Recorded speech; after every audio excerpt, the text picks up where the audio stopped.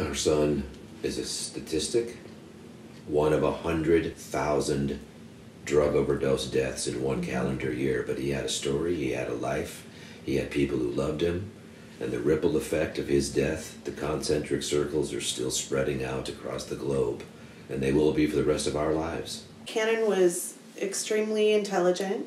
He loved music, he loved movies, he was a voracious reader, he loved to travel. We found out right before he turned 11 that he had been suffering sexual abuse by a friend of the family for several years. That started at age 7.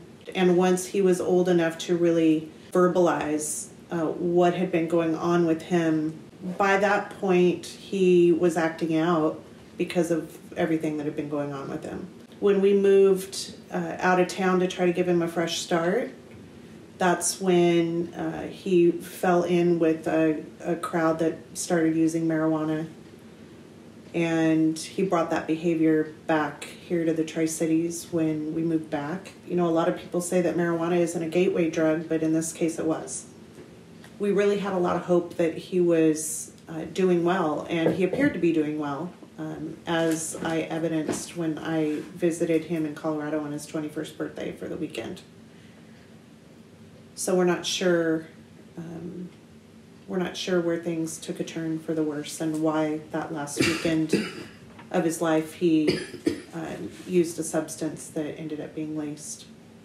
Shannon died in a way that is not something that people like to talk about, and that it's not a socially acceptable way to die.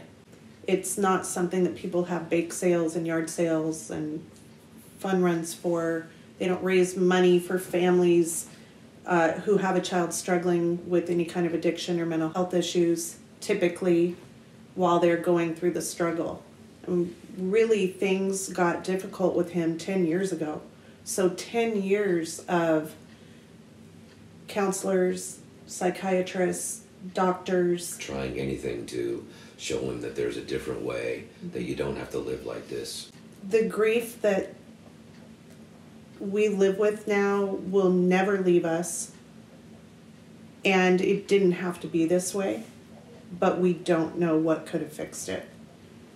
These things happen, and they've happened for years, but until there's awareness raised, how can there potentially be any solutions if no one's even talking about it? So while it's very scary to tell our story, and it makes us very vulnerable, I hope that in some way, by shining a light on these issues with our family, that there can be at least some kind of awareness, or even more than that, actually, than awareness. I hope people feel less alone, because it can be a very lonely place to be.